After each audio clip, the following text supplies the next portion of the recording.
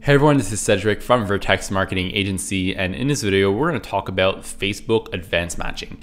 So I'm going to first explain what it is, then why you should actually have this set up if ever you are running ads. Then I'm actually just going to show you how to do it using Google Tag Manager.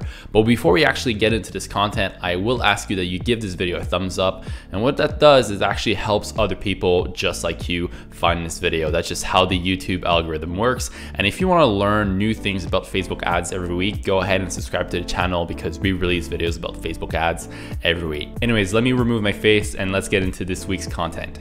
Okay, so first, what is Facebook Advanced Matching?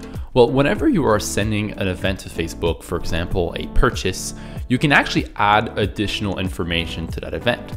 You can add the user's first name, last name, email, phone number, and a lot more information. And then what Facebook does is when they receive that event, again, a purchase event, they can actually open it up and read this data, and then they can use that data to try to match it with a Facebook profile.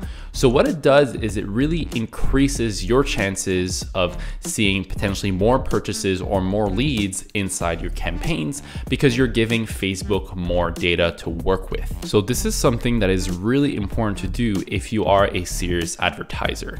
Like I always say to my client, we want to send as much data and as much information to Facebook to increase our chance of getting matched with the Facebook profile to be able to report that event inside our ad account. So like I said earlier in this video, I'm going to be using Google Tag Manager to set all this up.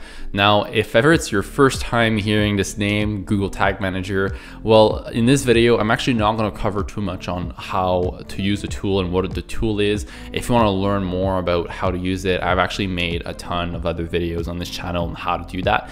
And I'll leave a few links in the description of this video, like how to set this up on your website and really how to navigate and use the tool. Okay, so I'm using Google Tag Manager. In case you're wondering, I'm going to be setting this up on my demo website, which is actually a WordPress website, and I am using WooCommerce. Okay, so this is my setup. So unfortunately, the customer's first name, last name, email, and phone number doesn't just appear out of nowhere. You actually need to configure it. And there's two main ways of configuring it.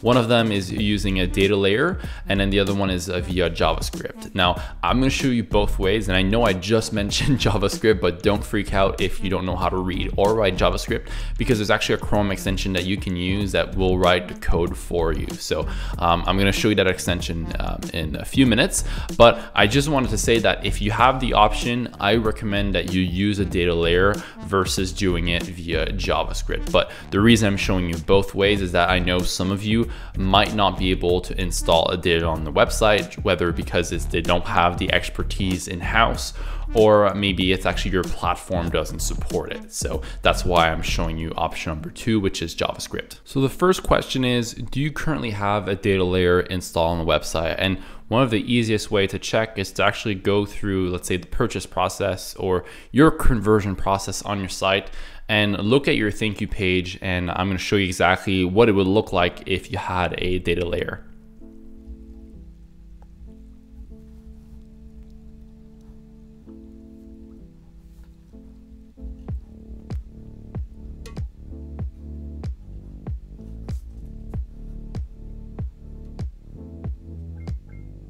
Okay, so I just placed an order on my demo site, and if I inspect the page, right, so I'm right-clicking and then clicking inspect, and then if I click on console, I can actually type here data layer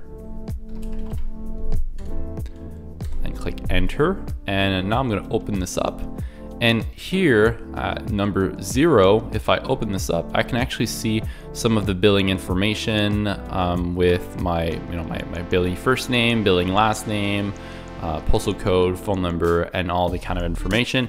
And if I open this up, I can actually see that it was in a Canadian currency. And if I, let's say I open the purchase, I could see exactly how much I paid. So this is actually called a data layer, and a data layer is really just pushing information to the console when certain things happen. So whenever a purchase happens, push this information like customer first name, last name, email, phone number to the data layer. Unfortunately, I can't show you how to do that for your site because is going to vary depending on the platform that you're using and also how your website is made. I strongly recommend that you reach out to your developer and ask them to set this up. And I'm actually going to leave a link in the description of this video with instructions on how to set up a data layer, and you can just send that information to your developer. If ever you don't have someone that you can trust to set this up, we'd be more than happy to also set this up for you. You can just go ahead and click the link in the description of this video, and you can actually book a free strategy session with us, and then we can just go over your site, what you're doing, and how we would be able to set up a data layer for your site. But don't freak out if ever you don't see a data layer when you're inspecting the page, because like I said, that's only method 1. There's still method 2, and that's using JavaScript, which I'll just show you in a few minutes. But if you have a data layer available, you'll want to go to Google Tag Manager, click on variables, scroll down, and you want to create a user-defined variables. And we're gonna open this up, and we're selecting data layer variable. And to access an element in a data layer, it's pretty easy. All you have to do is grab the name. So let's say we want to add my first name here, or the customer first name. All you have to do is copy this and paste it. And we're gonna call this first name. And save it. Now I'm just gonna add the last name. Same thing, customer last name, copy that.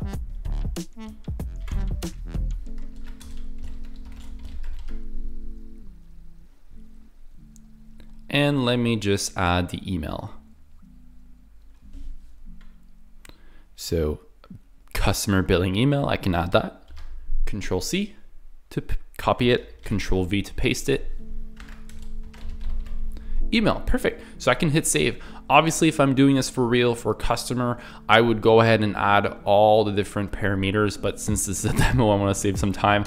I'm just going to add those 3. But I think you guys get it on how to access an element from the data layer. And if ever you are having any issues accessing information from data layer, just let us know in the comment section, and I can definitely help. Now we want to actually send this information inside our tags. So if I open up tags, I'm actually using the Facebook pixel template. So if you go to templates, you can actually just search it in the gallery. If you type like Facebook, you should see it and just add it. Now, once you have it, you can click new, click on tag configuration, and you should see it right here. So it's Facebook pixel and it's by Facebook incubator. Okay, and when you open it up, it looks like this. Now, you're most likely setting this up for a purchase event or a lead event. But in some cases, let's say you have a software company and usually people are logged in whenever they're accessing your site, especially members or people that have paid for subscription, you can potentially send something like first name, last name, email, and phone number for all your different events, okay? But that's actually not how my demo store is set up. I'm only gonna be sending customer information when someone makes a purchase. So I'm gonna show you how to do that for the purchase. So I open up my purchase tag.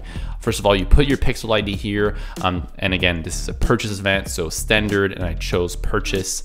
And if I scroll down here, there's an option to enable advanced matching. That's exactly what I want to do. And look what happens when I check this. There's a new section that appears here called customer information data parameters. And now let me just open it up. So by clicking here, I can actually select first name, and the parameter value is actually the variable that we just created. So I can type first name. And here you go. And let me add last name now. And let's do email.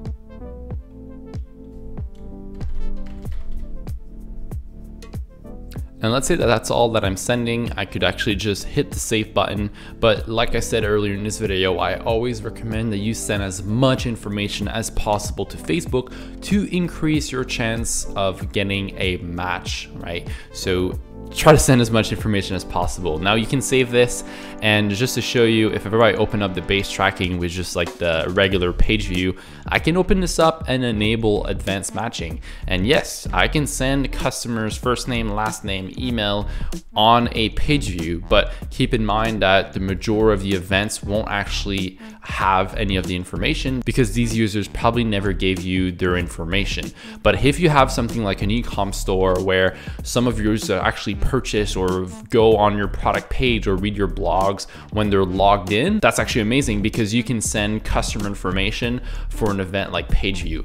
Okay, so now that you guys understand how to create a data layer variable and add that to your tag, I want to show you how to do it via JavaScript, because I fully understand that not everyone here will be able to set up a data layer. So I'm going back to this page, and in order to send information to Google Tag Manager, or I should say collect information with Google Tag Manager, it needs to be present on the page. So here I could actually send my email, I could send a total, and if I look here, there's billing information. So actually, I could actually go ahead and send all that data. But if ever, let's say it was just like a blank page with the receipt and how much I paid, I would not be able to send customer information. I could send the value and that's cool, but I would not be able to send customer information. And that's kind of what we're trying to do here. So really important to do method number 2, you need to be able to see the information on the screen. So in my scenario, I can see it's right here. So what we're gonna do is actually inspect the page again, and I'm gonna hit console, and you're gonna wanna add a Chrome extension, and I'm gonna leave that link in the description of this video. It's totally free, and it's actually a GTM variable builder. So in order to use it, all you need to do is highlight the element you want in your variable. Now just open up your Chrome extension. Make sure again that you are in console and not elements. If not, you won't see anything. So if you highlight, then once it's highlighted and you're in console, open up the Chrome extension, you should actually see something like this. And to test it, you can copy this and paste it. And if we see here, it actually returns what we want. So this right here is a JavaScript variable that grabs this element on this page. So it's dynamic. If ever someone makes another purchase and it's a fully different email, it's not always gonna send the same email, it's gonna send whatever email that is on the page. So hopefully you understand how this works. So I could scroll down here and do the exact same thing for the phone number. So again, I highlight the phone number. Now I open this up and I'm just gonna click the Chrome extension. Boom, perfect. Now here's another JavaScript that I can copy. And if I paste that script here, it gives me my phone number. So now what we can do is use the following one here. So it says for use in a GTM custom JavaScript variable that gives you the script. So we can't actually just paste this one in Google Tag Manager. We need to use the second one. So this one is for my email. So I'm gonna copy it. Go to Google Tag Manager, hit variables, and scroll down, again, a user defined variable, open up new one, and we're looking for custom JavaScript, and all I have to do is paste it. And I believe we said this one is for email, so I'm gonna name it email, and let's just put JS so that we know this one's JavaScript. And I can hit save, and now I'm gonna do the same thing for the phone number. So custom JavaScript, going back to my code, and again, it's this one right underneath for use in GTM. So I can copy that, paste it here.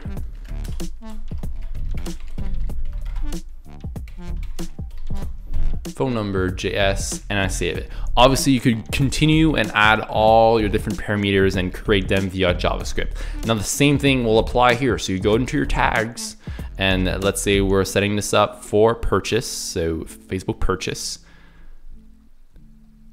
Customer information data parameters, again, you can only see that if you enable it. Now we said email, so I could just replace that with email, right? So that's the new one I just created, email.js. So now I can actually go ahead and save it, and it's time for testing. Really, really important that every time you make changes inside Google Tag Manager, that you always test and make sure that everything is sending properly and also properly being accepted inside Advanced Manager. So let me go ahead and preview my site. I'll remove that.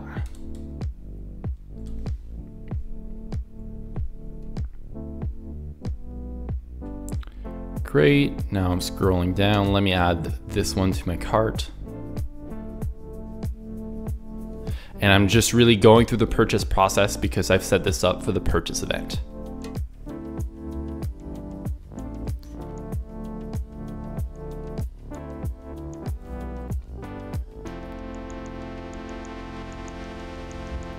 Okay, so I just clicked a bunch of buttons to make my purchase, and here we have it. So everything looks good here. Now let me actually go and take a look at and see what happened here.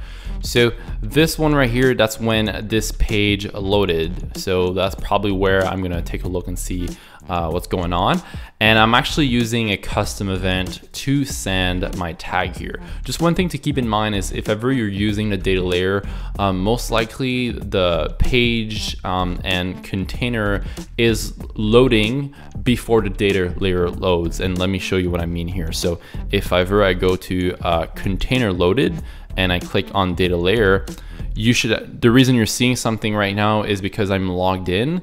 But let's say I wasn't logged in, there's a high chance that you would actually not be seeing any of the information here. So if ever you're not using a custom event to trigger your tag, I recommend that you use something like a DOM ready event, which can be done just by going to triggers, click open up a new trigger, and then DOM ready. And then you can say, like, I don't know, let's say you were using the page URL, you can just say when page URL is equal to, I don't know, thank_you, right? Because that's your thank you page.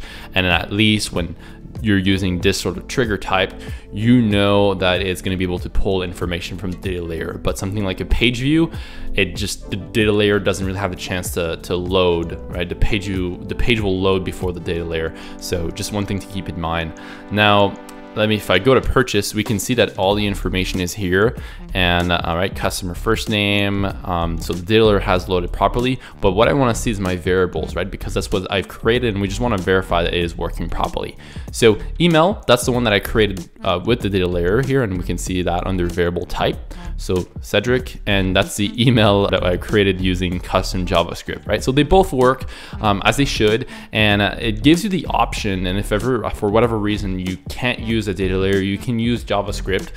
But as you can probably see, it's way easier if ever you're an e-com store, because usually on a thank you page, you'll have like your order confirmation.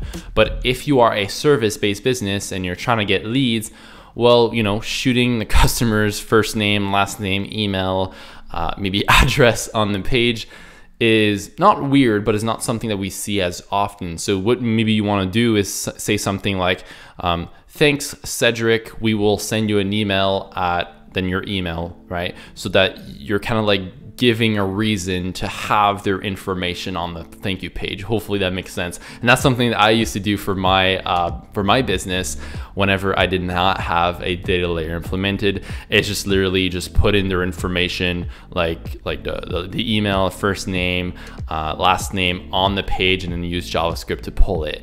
So that's something you can do. One thing to not do though is, let's say the page is white, then putting also the font white so that you can't see the text. I know that some marketers do that. I mean, you can do it. There's nothing, I guess, wrong with that. It's just, I would not recommend that. I would just recommend that you actually work with the developers so that they can create that data layer for you instead. But I guess I've seen some people doing that, but I do not recommend that you put the font white and then the background red so they can't see the text. But anyways, that decision is up to you. So guys, that is it for this video. You now know what is Facebook Advanced Matching and why you should use it. And to be honest, if ever you're spending more than like $40 or $50 a day on Facebook ad, it's not really a question. You really need to set up advanced matching. I've also shown you two different methods of setting this up. One of them is using a data layer, and that's a preferred method. And like I said, if ever you need help setting this up, our team is here to help. Go ahead and click the link in the description of this video, or it can be somewhere here on the screen, and you're actually gonna be able to speak to me. And again, I'm just gonna get a better understanding of your platform and how you'll be able to implement data layer for your site. But if that doesn't work and that is not an option for you, go ahead and maybe try method number 2, which is using JavaScript. And once that is set up, really important that you actually test it. So make sure that a Google Tag Manager is properly pulling these variables. But that is it. Hopefully guys, this video was valuable. Bye for now.